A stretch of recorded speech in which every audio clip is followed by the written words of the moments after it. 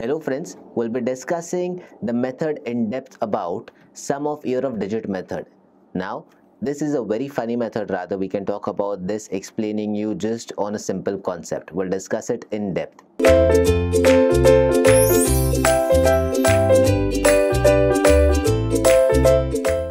Now, when we speak about sum of year of digit method, this is one of the method which can be utilized to calculate depreciation.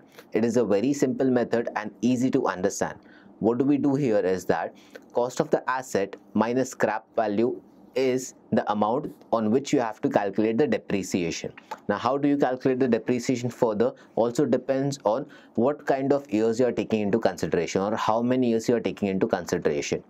Just for an example, we'll have cost of the asset as X and estimated scrap value as Y. So X minus Y, whatever the amount is, on that specific amount, you will be calculating the depreciation. Now the catch here is you need to understand what is the depreciation or on which year, for which year basically you're calculating the depreciation. Let's say that the useful life of that asset is 10 years. So you have to do two workings here. First, you have to add every digit between 1 to 10 because the total useful life is 10 years, hence 1 plus 2 plus 3 plus 4 plus 5 plus 6 plus 7 plus 8 plus 9. This total will give you, plus 10 rather, this total will give you the total number of years. That means 10 plus 9 plus 8 plus 7 plus 6 plus 5 plus 4 plus 3 plus 2 plus 1. This gives you the denominator, that means equals to 55.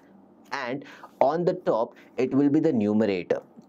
Now, whenever you have to solve this problem, make sure you wrote down or you probably write down all these number of years into the descending order. For example, if the estimated life is 7 years, then you start with 7, 6, 5, 4, 3, 2, 1. If you start with 10 years, then 10, 8, rather 10, 9, 8, 7, 6, 5, 4, 3, 2, 1.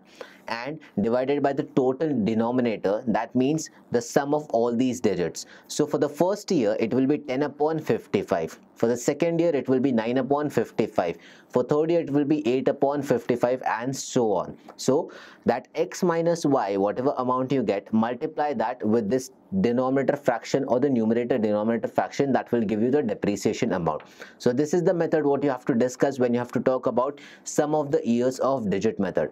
Understand, for the first year, or rather for the first basic thing, what you have to do is total all the digits when it talk about estimated life of the year or estimated life of the asset, which will give you the denominator, and on the numerator it will be in the reverse order. That means if it is 7 years, 7, 6, 5, 4, 3, 2, 1. If it is 10 years, 10, 9, 8, 7, 6, 5, 4, 3, 2, 1 and something like this. So for the first year it will be 10 upon 55, then 9 upon 55 for second year, then 8 upon 55 for the third year. That is the depreciation amount that will be calculated under this method.